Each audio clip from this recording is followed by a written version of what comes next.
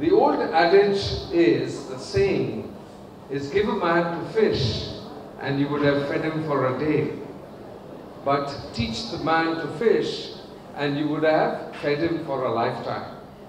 Fashion, usually synonymous with glitz, glamour, and it's also a tool to inspire self-growth and development. Hence, the 6th Annual Humanitarian Awards, characterized by its usual fashion runway event. So annually, we celebrate leaders that have contributed positively in the society, just to encourage them to do more. And today we're also going to be celebrating fashion entrepreneurs. So the students that have graduated from GYMT Fashion Academy, they're going to be gracing the runway and also showcasing, their creativity. Really is about creating the next generation of fashion entrepreneurs, making sure that women become more independent so we're not a liability to the society and ourselves.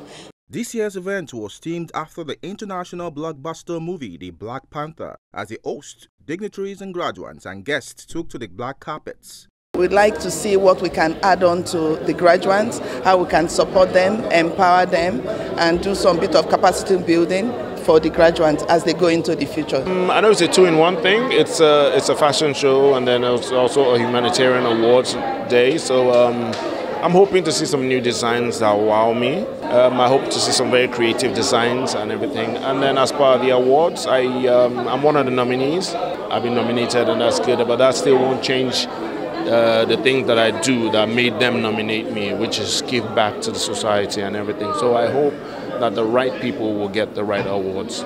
After the welcome address by the hosts and lectures from the guest speakers, guests were treated to a display of couture and catwalk by the graduates of the fashion training program.